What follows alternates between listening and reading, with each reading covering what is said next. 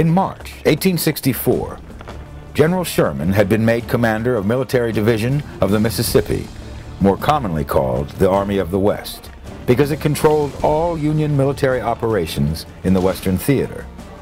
He replaced Grant when Grant was promoted to command all of the Union armies. Grant trusted Sherman, and the two worked well together. Sherman and Grant worked out an ambitious, aggressive plan to bring the war to an end. Grant would focus on General Robert E. Lee's army, centered around Richmond, Virginia. For Grant to succeed, Sherman would need to keep the Confederate General Joseph E. Johnston's army tied up, unable to reinforce Lee. Sherman's plan to achieve that was breathtaking in its simplicity and its promise of destruction. He would march his armies across Georgia and eventually to the Atlantic Ocean, laying waste to all Confederate assets along the way, including the city of Atlanta, the heart of the South. The clock was ticking. In August of 1864, the former Union commander, George McClellan, who had been fired by Lincoln, was nominated as the Democratic Party's candidate for president. His platform called for peace negotiations based on the recognition of the Confederacy's independence. It looked bad for Lincoln. The war had dragged on, there had been too many Union losses, and many in the North just wanted it over. Grant and Sherman needed to give Lincoln a clear and convincing victory to convince the people, the voters, that they would win the war if they held firm. War is politics, and politics is war. Lincoln had made clear that he would accept no peace with the Confederacy that did not both return them to the Union and require their acceptance of emancipation. Much was riding on Sherman's march on Atlanta.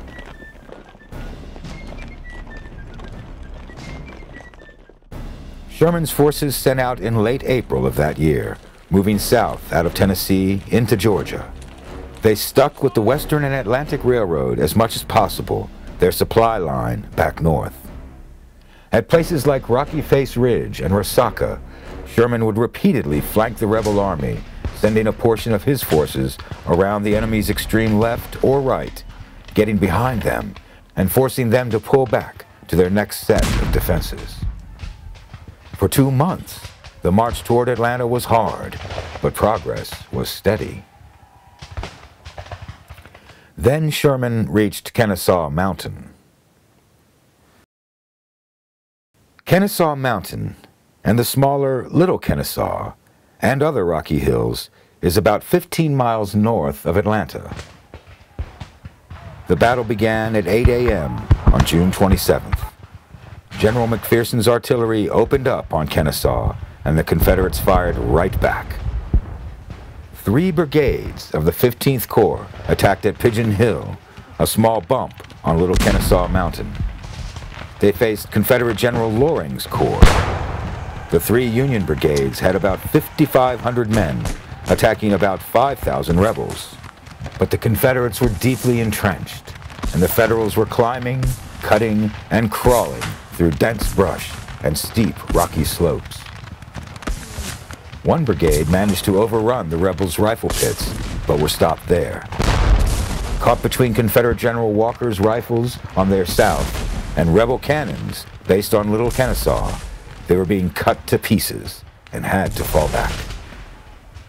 The other brigades had similar trouble, eventually hiding behind trees and rocks and taking shots at the Confederate works, which seemed all but invulnerable.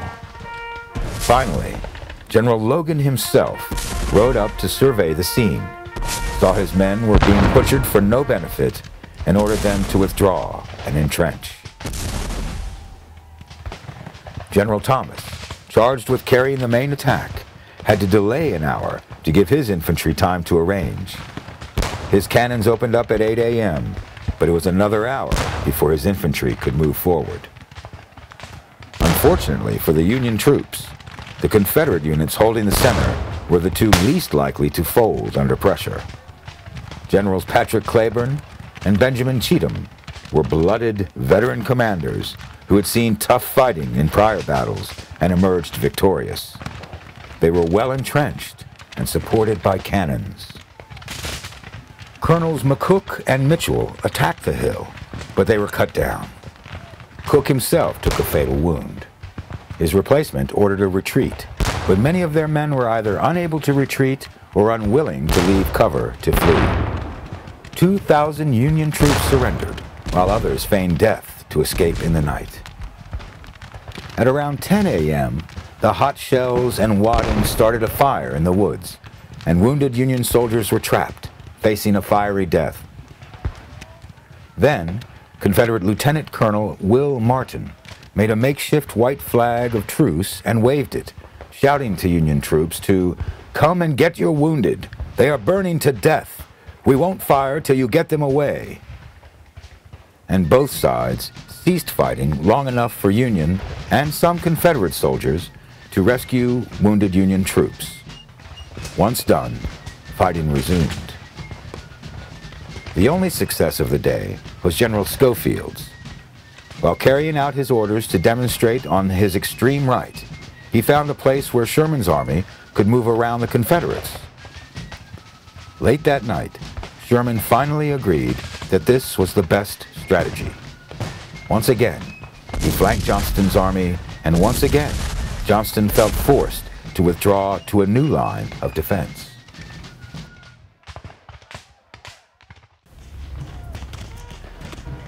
Johnston continued to fall back as Union forces continued to move forward, and Sherman gathered willing rebel prisoners, deserters, by the hundreds. Eventually, Jefferson Davis relieved Johnston of his command, replacing him with the more aggressive General John Hood. The Confederate force was unhappy with the change, not liking to see politicians pulling down a commander who had recognized the importance of keeping his army in the field and alive. Johnston's policy of strategic withdrawal had delayed Sherman's army at minimal cost to his own. Hood's strategy, while more aggressive, would be no more successful and considerably more hazardous to his troops. General Hood had lost the use of his left arm during the Battle of Gettysburg and lost his right leg in the Battle of Chickamauga. He had lost none of his fight, however. As Sherman's armies approached Atlanta, Hood ordered an assault on Thomas's forces at Peachtree Creek. He lost badly, taking around 5,000 casualties to 1,500 on the Union side. On that day, July 20th, the first artillery shells fell on Atlanta. Hood prepared another attack for July 22nd, this time against McPherson's army of the Tennessee. That morning, Sherman heard reports of the Confederates abandoning Atlanta. But this wasn't a withdrawal. General Hardee, who was angry over being passed over for promotion when Hood was placed in command, made a wide swing around McPherson's flank so that he could attack from the south. But he mistimed his march, turning too early and hitting the 16th Corps head-on. The 16th held Hardee off, but not without a cost. General McPherson, riding almost alone, came upon a group of Confederate soldiers. They ordered him to surrender, but he just doffed his hat and galloped off. A Confederate sharpshooter shot him off his horse. He made it back to Union lines, but he was mortally wounded. In all, the Confederates took heavier losses, with almost 2,500 killed and 4,000 wounded, to the Union's 500 killed and just over 2,000 wounded. But the loss of McPherson was a personal blow to General Sherman. When the battle was ended, Sherman settled himself in for a siege of Atlanta. As part of the siege, Sherman needed to cut off all railroad lines into the city. Just as rail lines had served to keep him supplied on his march to Atlanta, they now provided supplies to the city, and more importantly, to Hood's army.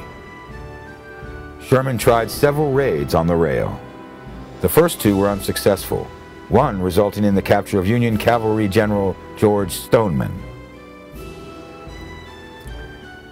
In mid-August, Sherman tried again, sending the cavalry Brigadier General Hugh Kilpatrick to tear up the Confederate supply lines. After this, and the other failures of the cavalry to seriously disrupt the rail into Atlanta, Sherman decided that cavalry simply could not manage this mission. He planned now to send his infantry to do the job. On August 25th, Sherman had held Atlanta under siege for over a month. He ordered 6 of his 7 divisions, over 60,000 men, to begin moving toward the Macon and Western Railroad, the last of the supply lines into Atlanta. The Battle of Jonesboro smashed Hood's men once again to a terrible effect.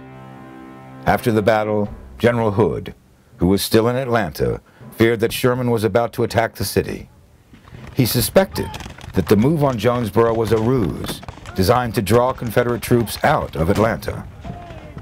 The Union forces attacked at about 4 p.m. The 14th Corps delivered the brunt of the attack, striking the Confederate line and capturing Brigadier General Daniel Govan and some 600 others. By nightfall, the Confederate line was pierced in multiple places, completely overrun. General Hardee sent a message to Hood that Jonesboro was lost and the railroad cut.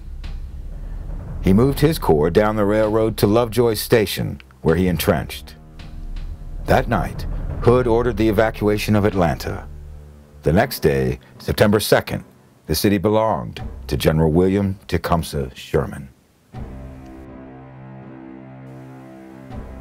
Once taking the city, Sherman ordered the evacuation of all remaining citizens. He corresponded with Hood for help in arranging the details of their removal, so this withdrawal may be made with as little discomfort as possible. In late September, General Hood took his army away from Atlanta toward Chattanooga, Tennessee. Sherman sent General George Thomas with a part of his army to follow, harass, and ultimately destroy Hood's force. Meanwhile, the remainder of Sherman's army rested in what was left of the prized city. Sherman kept his army in Atlanta for almost 2.5 months while they rested and healed.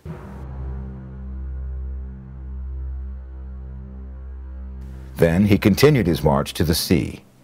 He finally cut loose from the railroad, and his men were forced to live off the land.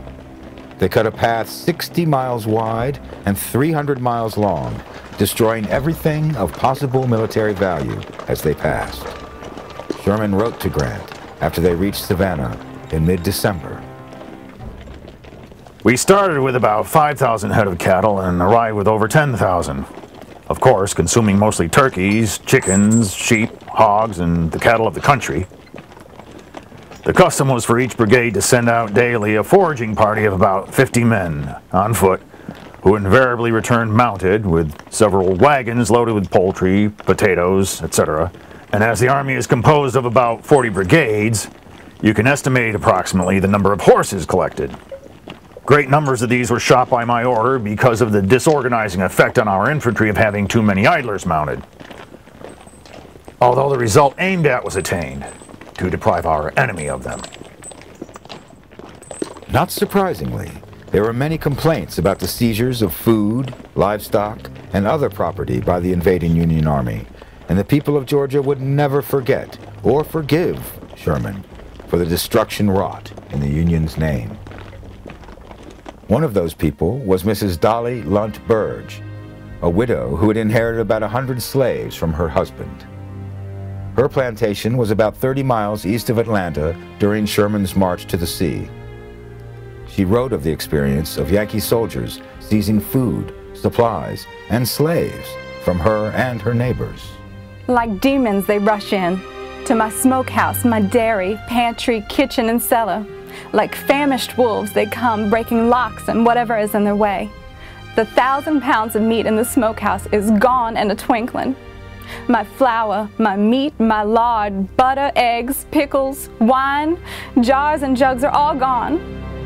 My 18 fat turkeys, my hens, chickens, and fowls, my young pigs are shot down in my yard and hunted as if they were rebels themselves.